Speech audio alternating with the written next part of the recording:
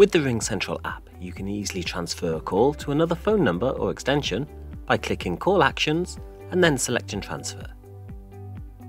Type the person's name, phone number or extension you wish to transfer the call to. You can also click the clock icon and select a recipient from your list of recent calls. Next, choose one of the 3 transfer options.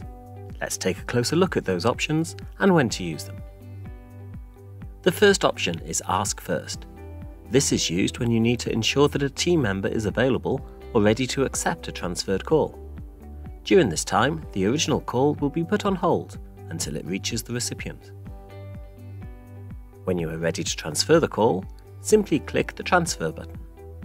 The next option is Transfer.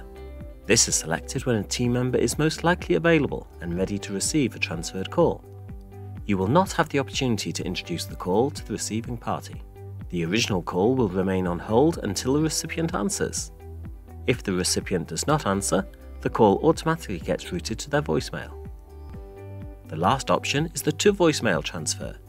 This option sends the caller directly to voicemail. To learn more about the RingCentral app, visit university.ringcentral.com. Thanks for watching.